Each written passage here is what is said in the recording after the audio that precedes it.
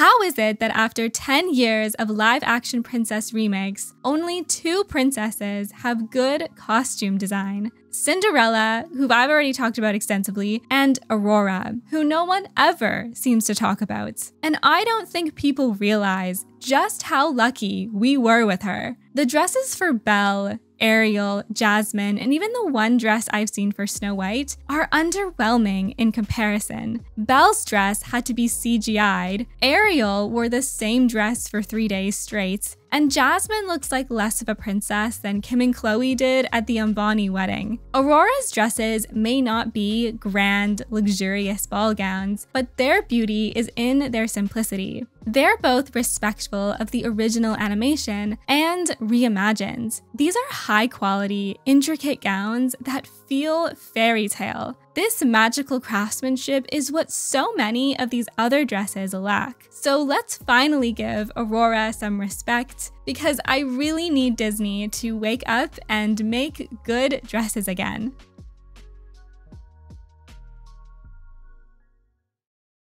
Animated Aurora comes to life in 2 adaptations, Maleficent and Maleficent, Mistress of Evil. How much her costumes reference the animation was approached differently by the costume designers of each movie. The Maleficent movie's costumes were designed by Anna B. Sheppard, and Mistress of Evil was designed by Ellen Mirojnick.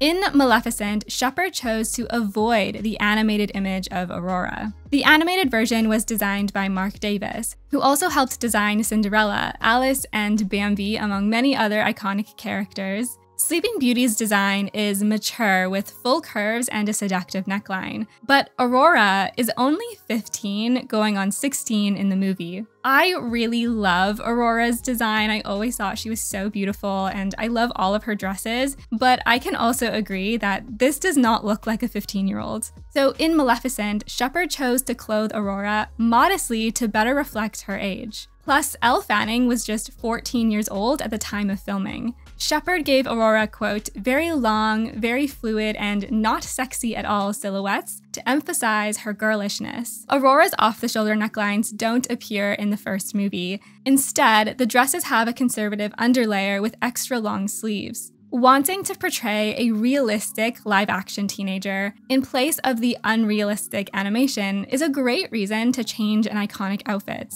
This makes sense. Where this doesn't make sense is in Aladdin. Jasmine's outfits in that movie are also more modest. She doesn't have off-the-shoulder sleeves and her midriff doesn't show. But Jasmine is aged up in the live action. She's only 15 in the animation, and while her age isn't officially listed in the live action, Naomi Scott was 26 at the time of filming, so Jasmine was likely supposed to be in her early teens or late 20s. That's not to say she needs tiny tops and super low-rise pants. There is also the argument that Jasmine is too sexy in the animation, but I always loved how her outfits never detracted from her bold, independent assertiveness. It's the turquoise outfit that is supposed to reference her iconic animated outfit that gets me the most. Why have a faux nude lining if her stomach is going to show anyway when she dances? I do like the silhouette of the pants and the peacock design on the veil though.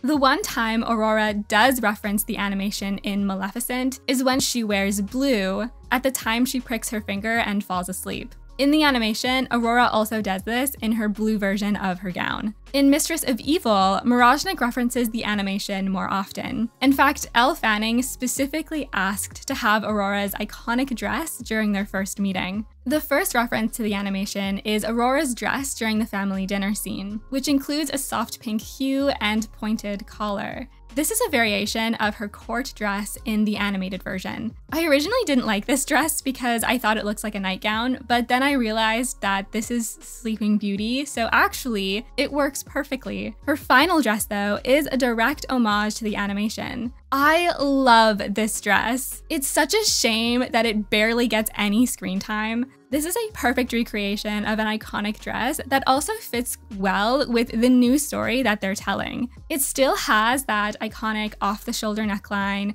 A-line frame, and pointed bodice, but there are also these long tulle bell sleeves that you can't really see in the movie. It also isn't a deep pink, it's more of a soft, dusty rose. but I much prefer that because I think if it was too vibrant, it might look a bit costumey. It's also nice that this dress is pink because her wedding dress turns blue, and Aurora is known for both colors. It makes sense to reference these sexier outfits now since Mistress of Evil takes place 5 years later than Maleficent. Aurora is around 21 in this movie. At the same time though, both of these dresses still follow her down-to-earthness established in the first movie. There is one misstep for the animated references though, which is no reference to Aurora's woodland dress. This is one of my favorite peasant Disney princess dresses, especially with her little shawl and her little basket. I understand not wanting to reference the darker color palette, and I'm gonna touch on that a little bit later, but the silhouette is so perfect to reinterpret while Aurora grows up in the first movie. That said, I'm so happy that we at least get great references to her most iconic dress. Unlike Belle's, which is not only not gold, but also lacks gloves, or even Ariel, who didn't even get a sparkle dress or an oversized hair bow.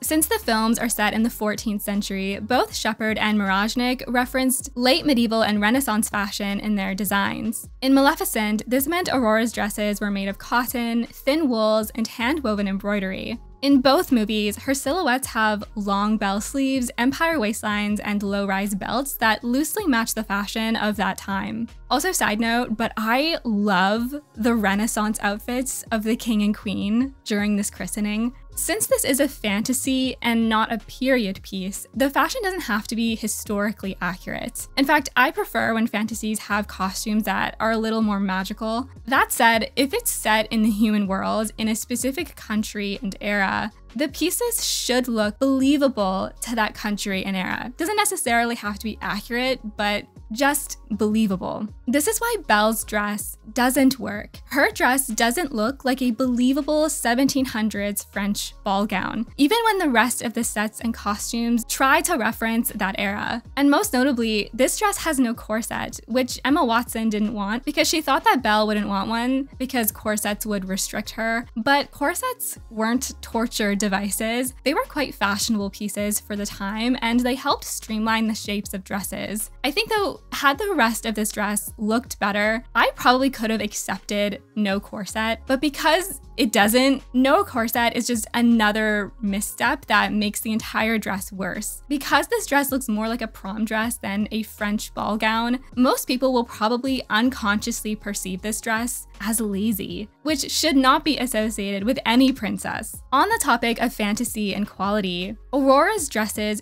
feel distinctly fairy tale. This is important because the story is an adaptation of a fairy tale. It's a mix of Charles Perrault's 1528 The Sleeping Beauty in the Woods and the Brother Grimm's 1812 version Little Briar Rose. Aurora's costumes truly look like they were woven by fairies. At first, as she grows up, her dresses are made by the 3 good fairies, who perhaps aren't used to making human dresses, so the fashion is simpler. But then she's gifted an all-gold dress when she's crowned Queen of the Moors. It has detailed embroidery and a fabric texture that looks like gold leaf, plus a golden wreath tiara. So it is possible to make a golden dress. Belle. With the medieval empire waistline silhouette, this is a perfect blend of human and fairy, which is fitting because Aurora is a human and becoming queen of a fairy world, uniting the races together. It's also her most detailed outfit in the first movie, so this evolution is so impactful. This definitely feels like a princess-worthy dress.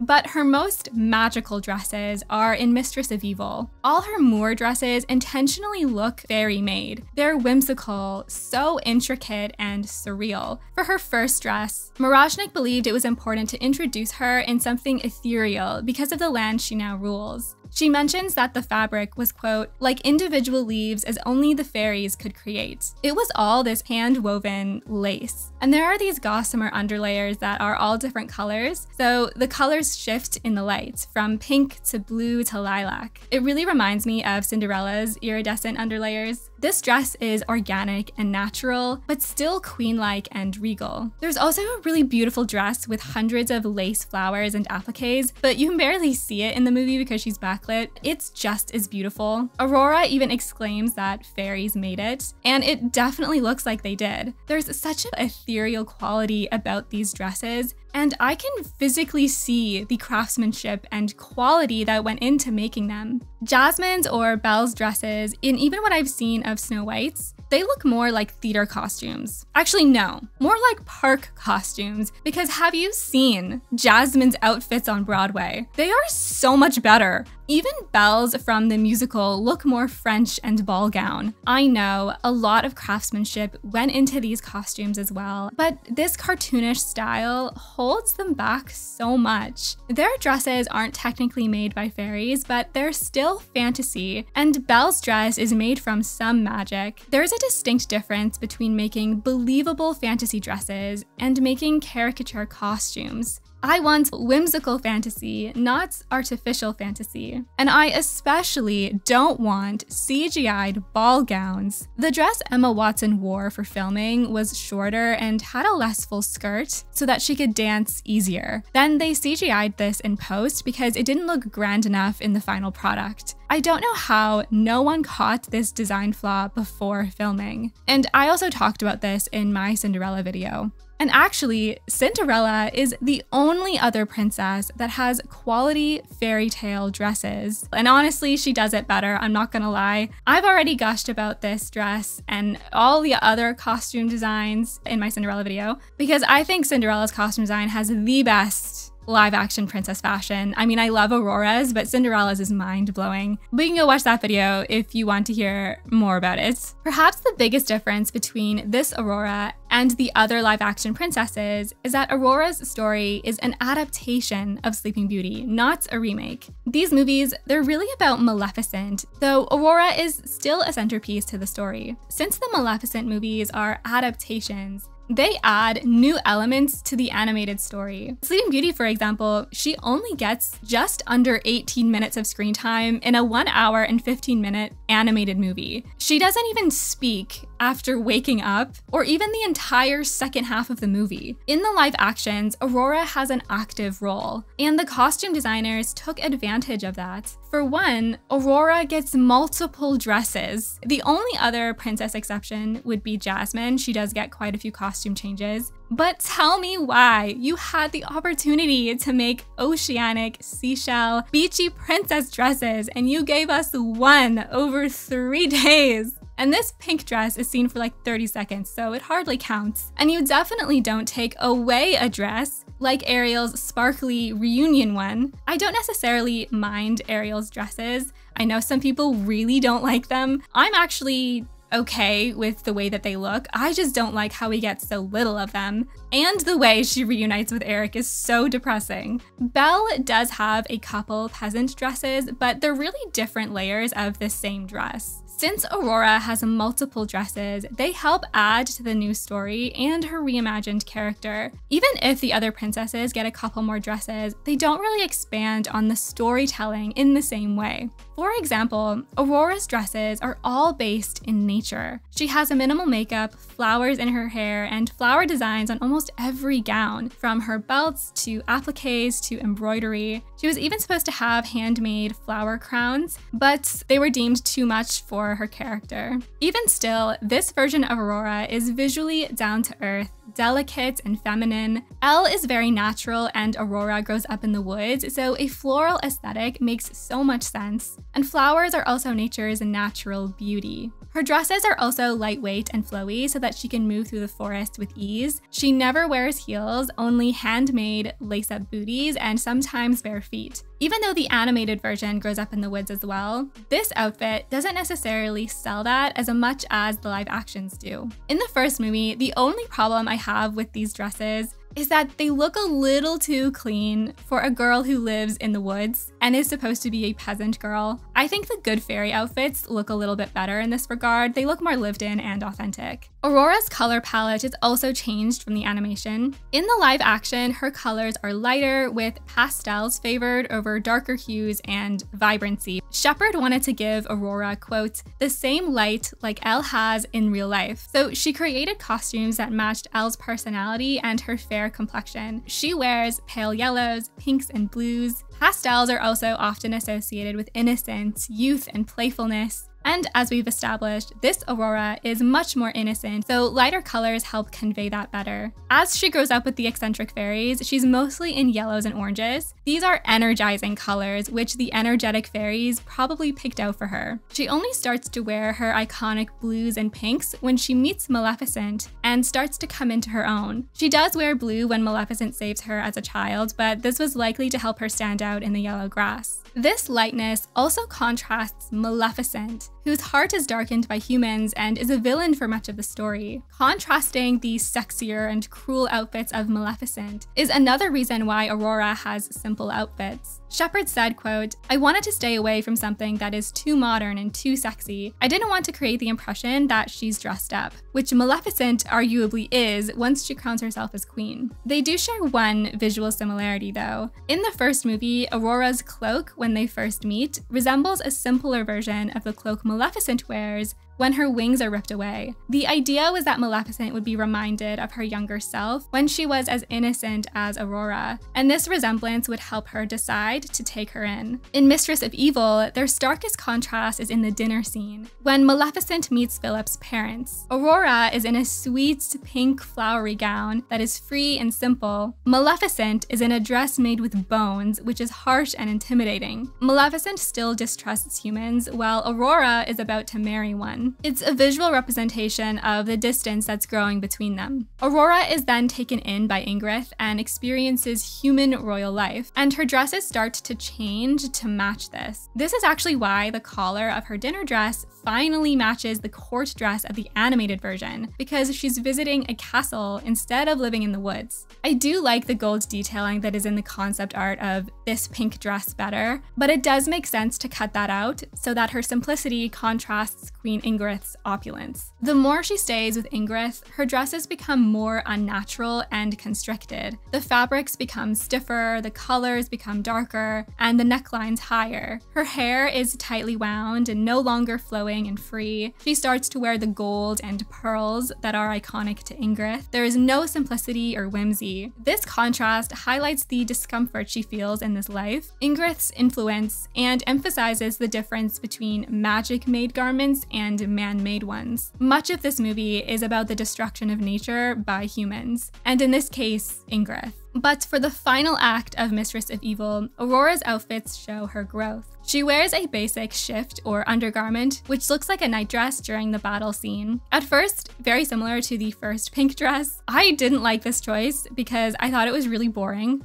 But this simplicity and shedding all those outer layers represents her starting to come back to her simple roots. Her hair is down, there's no excess of details or jewels. This is right before she was going to put on her wedding dress, and she was going to put on Ingrid's dress, so not doing that symbolizes her not choosing that life. Plus, she's also Sleeping Beauty, so a night dress during a battle is kind of iconic. In the end, this dress is transformed into her wedding gown. The wedding dress is a representation of Aurora's full return to nature. I do not think that this dress gets enough recognition. There are 6 different colors and layers of chiffon and hundreds of handcrafted flowers, all to represent a wild flower field. Specifically, the train is so beautiful. On this dress, there's actually no jewels, no beading. Everything is very soft and delicate. And of course, as an homage to the animation, the dress shifts in color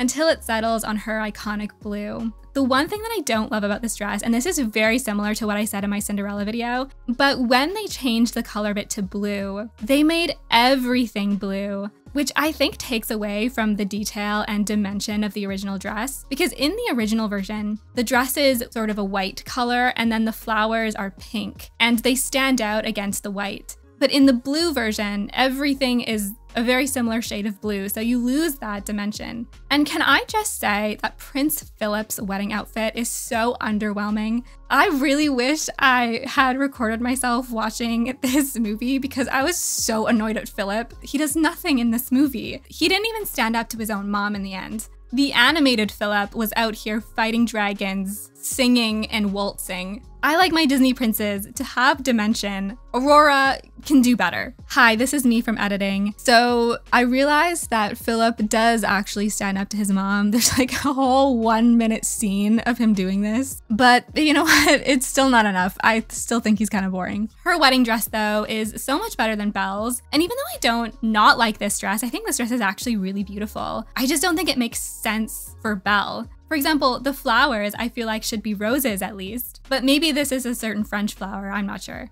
But jasmines, I mean, okay, this is so much better in the Broadway play. I mean, look at this. This is so beautiful. I love the purple, the little tassels. I don't know how we went from this beautiful purple gown in the animation to this pretty great rendition in the play to this. I don't know. I don't know what this is, and it just makes me so sad. But I actually really want to know what you think because I know a lot of people really love Jasmine's dresses. And I don't know what people really think of Belle's wedding dress. Or do you even like Aurora's dress? Because I will fight you if you don't. I'm just kidding. Aside from Aurora's dresses and Maleficent and Ingrid, which I think also have really good costume design, but don't you think that the surrounding costume and set design in the second movie declined so much? I'll give you an example. Look at how sad this king's outfit looks versus the king in the first movie. It looks so weathered and worn and truly authentic. And then there's King Stefan, who looks immensely regal in this robe and all his furs. But this other king in the second movie feels so cheap in comparison. The first movie looks so cinematic. Like, look at these shots of King Stefan as he descends into madness. This shot of Aurora's bedroom, which again, I think this room looks a lot better than the room in the second movie, plus all these ominous shots of Maleficent. The second movie is so bright and less intense. It's missing that cinematic flair. It's also strange because both movies had roughly the same budgets. I really think something happened in 2017 or something, where they decided to deprioritize a cinematic look and instead go for something more cartoonish. Perhaps they wanted a standardized style for all these movies because Cinderella and The Jungle Book and Alice in Wonderland and Maleficent, they all look very different. And then if you compare the later movies, they all look very similar. But I just think that this style looks so much cheaper. I don't know, that's just me. I'd love to know what you guys think. Maybe I'm just crazy. I also might be bitter because I just don't really like remakes in general, but I do admire Maleficent's movies because they are different stories. I think this is pretty deserving to have been made as a movie. But if you are going to do remakes and do them in live action, the most exciting thing you can do, especially for princess movies, is to make realistic, magical princess dresses and bring childhood dreams to life. I would be so excited to do that if I were making one of these movies. I think Aurora's dresses do that so well, and it's a shame people don't talk about them as much because maybe if there was more of an uproar about it, Disney would make dresses like this again, but who am I kidding? Probably not. Let me know what your favorite live action princess dress is. Even if it's one that I don't like, I love hearing different opinions. Have a good night, guys. Get your beauty sleep, and thank you so much for watching.